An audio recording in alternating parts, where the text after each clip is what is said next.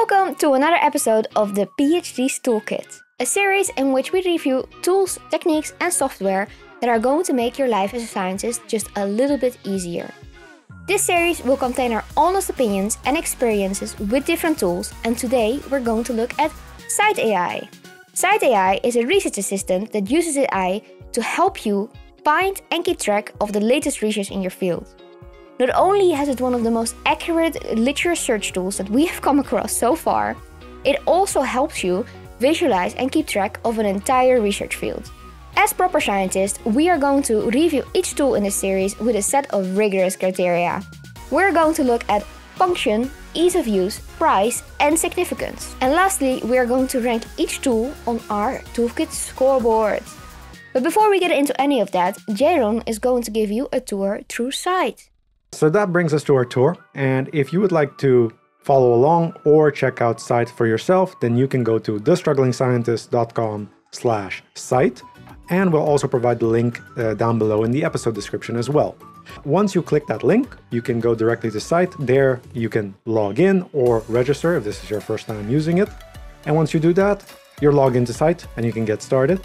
Now, it is important to note that Scite will want you to do some things to overall enhance its utility for you. So for example, installing its browser extension or completing your profile. These are all very useful, very handy things to do and will overall enhance the value that Scite can provide you, but they aren't urgent. And so for right now, we're going to ignore those and focus on the three most important features that I think PhD students and researchers need to know about Scite.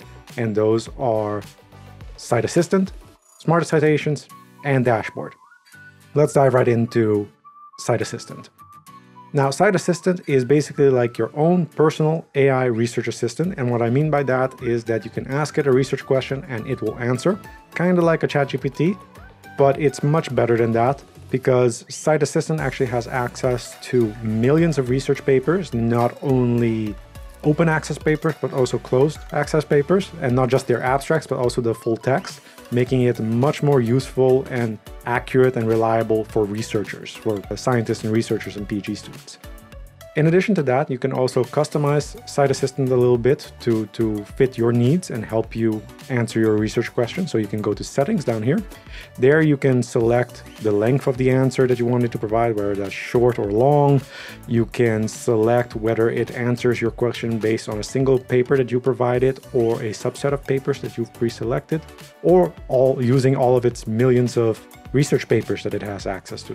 And you can also select a lot more things as well, such as the structure of its answer, as well as the types of journals that it looks at, and much, much more. So once we do all that, I'll now ask it a specific question. So I'll ask it about my gene of interest, namely FHL2, and what is the function of this gene. And I know a lot about this because this is the topic of my own PhD. So let's see what it comes up with. All right, cool. So you can already see here that it basically came up with a lot of information that it wrote down here. And one thing that really sets Scite Assistant apart from a tool like ChatGPT is also that it provides the citations. It provides links to the original papers that it uses to answer your question, making it so much more accurate and useful for researchers. Now, that also brings me directly to the next point that I want to talk about, Smart Citations. And it's important to note here that Scite Assistant, Smart Citations, and Dashboards, they're not just completely independent features, but they're all interwoven together, interconnected, and they basically enhance each other to make Scite a better tool for researchers overall. So you can already see here that while we're still on the page for Scite Assistant, you can see that in the section here where it highlights the different citations that it used to generate the answer, you can see a text snippet of the original paper that it used for that part of the answer.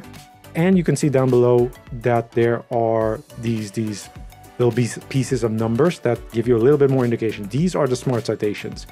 They indicate about that specific paper, how many times it's been cited by other papers, which is obviously very useful for you to know if this is a highly impactful foundational paper in your field of research. But it also provides you more information like whether or not out of those citations, whether or not those papers support the claims that came out of that paper or they contrast with it. So if it's highly contrasted, maybe this is a much more touchy subject, or maybe it's not really perhaps super kosher.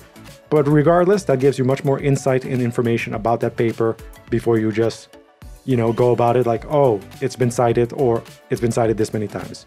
So Smart Citations, super useful, and I wish I had that for my literature review, for example. In addition to these features, Scite also provides you dashboards. Now, dashboards you can think of as your own sort of personalized, curated library of papers that you've read and trust.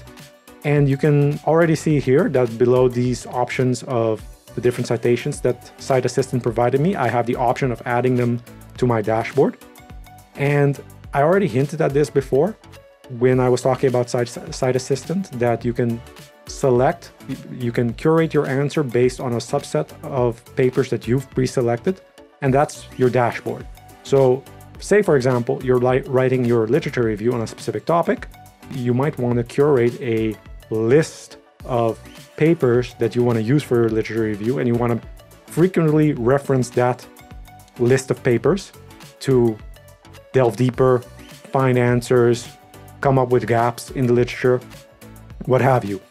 And that's what the dashboards does. It basically curates that entire list for you that you can reference it back while you're asking your questions with Scite Assistant and keep reusing it like that. And it'll also allow you to keep tracking those papers to see how they're doing, if they're getting cited more, if they're becoming even more important. Maybe you found a paper that is still early, just recently got published, but might become very foundational in the coming years as well.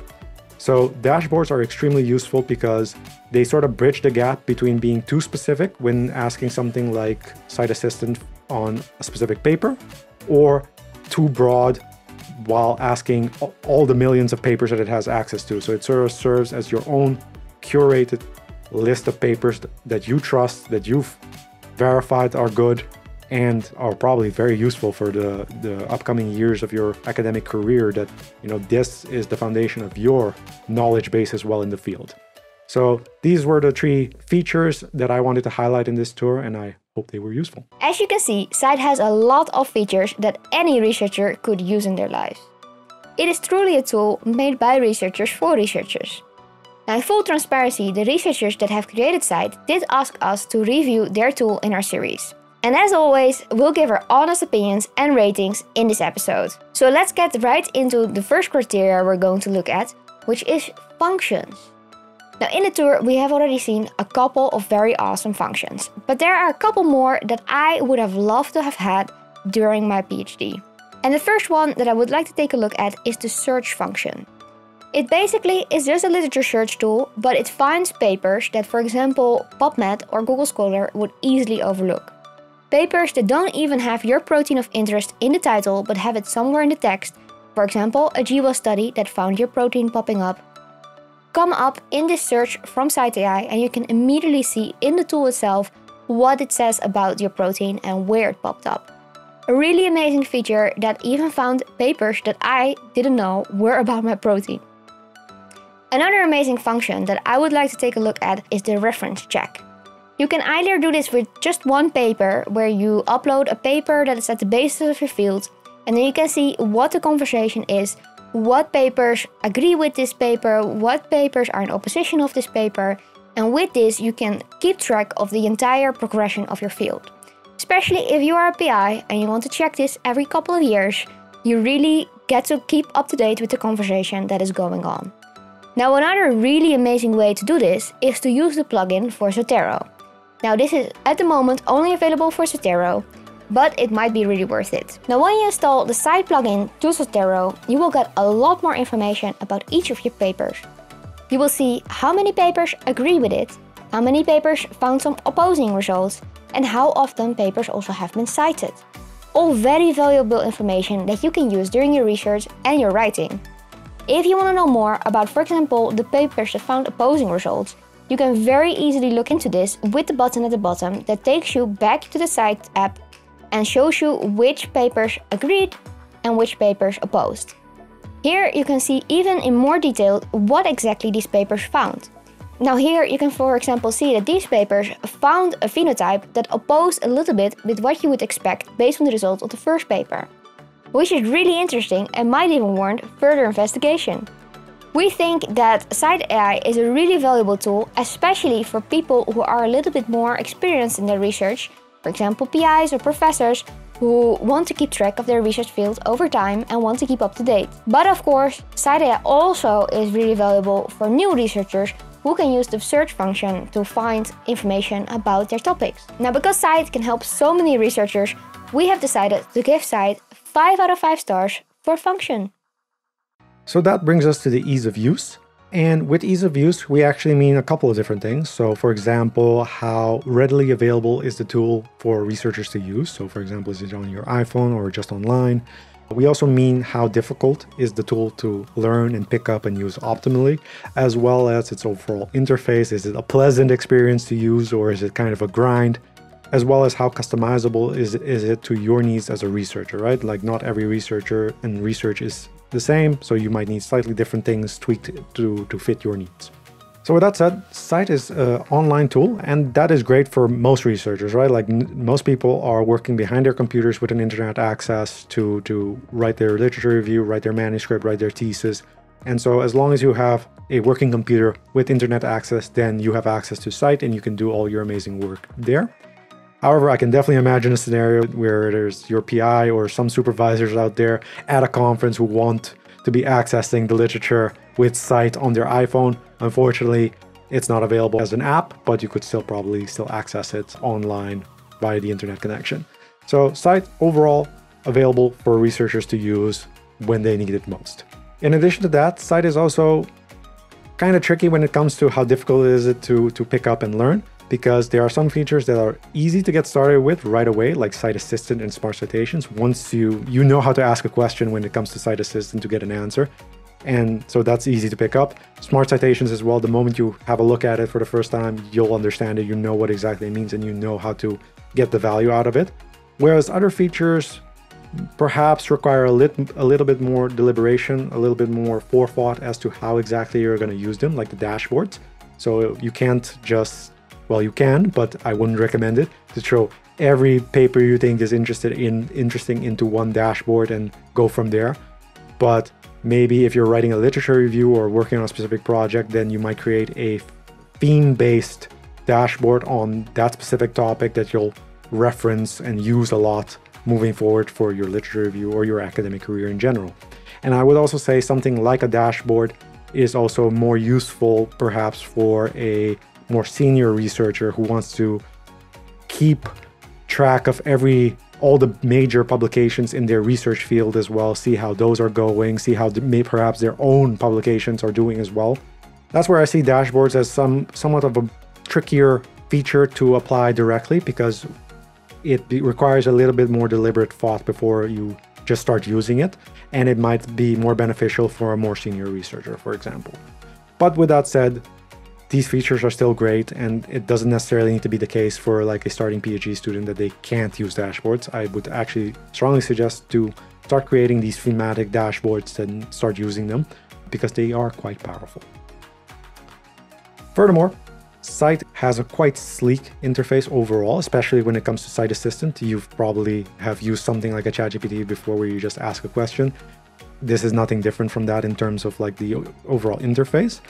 However, when it comes to searching for specific things, you do notice that at some point the screen gets very clogged up with a lot of text. Scite provides all this information to you with the Smart Citations, with text-based answers. There's just a lot of text on the screen, and it can be a little bit daunting at times to sort of prioritize and figure out what exactly is the main thing that you should be focusing on when using Scite sometimes. However, once you get used to it, you can start seeing that, for example, on the screen, you can see that there are more Smart Citations hidden below this button right here that you might not have noticed before. You might have just dived into the citations that were readily visible on the screen and ignored those, but there's still more there to dive in further.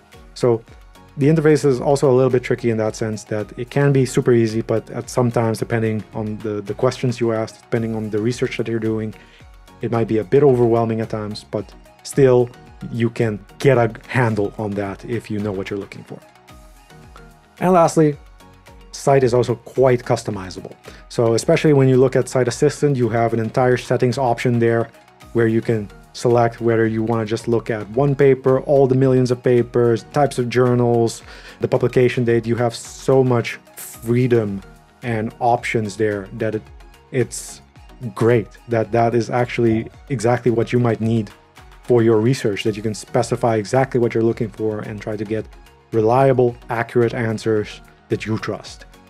For other things as well, Scite is also quite customizable and quite adaptable to your needs. For example, if you're using Zotero, then there's a Scite Zotero plugin that you can connect and have smart citations appear in your Zotero as well. So all of that is quite great and can help Scite integrate into your workflow and adapt to you, that you can adapt Scite as well to your needs. So overall, given all of these things, I would say Scite gets a 4 out of 5 stars for its ease of use.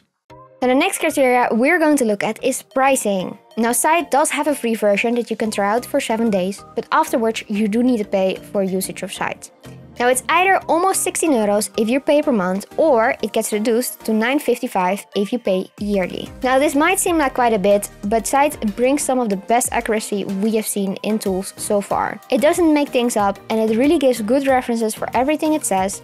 It is able to summarize papers really accurate, and we were very impressed. Scite also has plans for institutions, so if you really love Scite after your trial period, you might also be able to convince your institute to get Scite for you. With all of that said, because it doesn't have a long-term free option and you have to pay to use its features, Scite does lose a couple of stars on the pricing scale. We are going to give Scite 3 out of 5 stars for pricing. So the last criteria we're going to discuss is significance. And I would say that something like Scite is useful for researchers basically at any stage of their academic career, whether they're just starting their PhD or are more senior researchers with many PhD students under them, working for them on different projects, for example. The one thing I would say though about Scite is that it seems to have some features that are sort of universally great for whatever stage of research you're at, like Scite Assistant, and some features that you can really see perhaps get more value out of if you're a more senior researcher with, for example, dozens, if not hundreds of papers under your name. And one of those features is the fact that it can keep track of your profile and you can connect your ORCID to it. So it can basically keep track of all of your publications, how they're getting cited, how many times they've been cited. And that is super useful for a senior researcher who has dozens of papers under them, right? Like they have basically then one dashboard that they can see all their metrics on and see how well they're doing, how well their papers are doing, without having to look that up themselves. And that's just saving time and makes it much more clear to them as well. But for a starting PhD student who has 0 papers under their name yet, that feature is basically non-existent. So that's something to keep in mind a little bit when it comes to Scite, that there are features that you'll grow into, or maybe will grow with you as you develop in your academic career as well. And there are just some features that you can get started right away and get value out of right away. So with all that said, we are going to be giving Scite a 4.5 out of 5 stars for its overall significance. And that brings us already to the last part of today's episode, where we're going to put Scite on our toolkit scoreboard. But before we do that, we first need to give Scite an overall score. Now we think Scite AI is a really amazing tool for experienced researchers who want to keep track of their field over time, but also for newer PhD students who need to dive into a research topic. Because of this, we are going to give Scite an amazing rating of 4.5 out of 5 stars. So definitely check it out via our link, thestrugglingscientist.com/Scite. Now the last thing we have to do is put Scite on our toolkit scoreboard, and we are going to put it at the awesome tier. A really deserved ranking for this amazing tool. Now if you are really interested in what other tools we would place on the scoreboard that we haven't made a video about yet, you can sign up to our newsletter via thestrugglingscientist.com/newsletter, and you will get the fully filled in tier list before we create the rest of the videos that we have planned. And if you really love this episode and would like to see more like it, then definitely subscribe on your favorite listening platform. And we hope to see you next time. Bye!